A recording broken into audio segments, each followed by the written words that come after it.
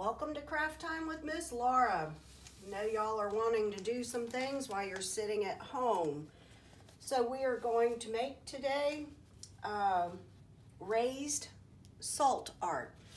The things you'll need: some newspaper to lay down on the table, a piece of dark color cardstock or construction paper,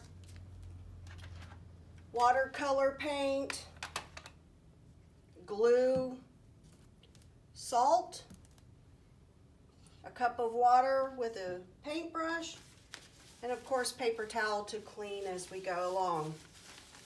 So the first thing we're going to do on our pretty dark color paper is, with your glue, you are going to make a design of your choice.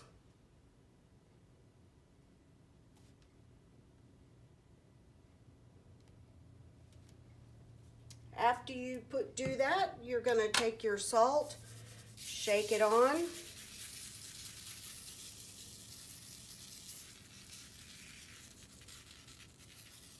Gotta make sure it's on there good. Once you do that, you're going to take the salt and get rid of it, like so, and then you should have salt and glue raised up. Next, you're going to take your brush and you're going to start painting. You don't have to press hard. These are watercolors. They're going to absorb into the salt.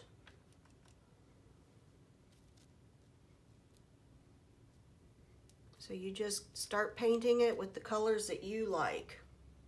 Purple's one of my favorite colors, so here we go.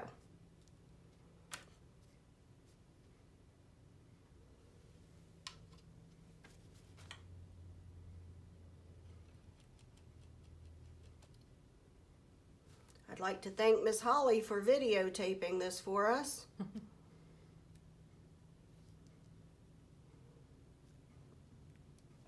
See, it doesn't take a lot. A little will do it.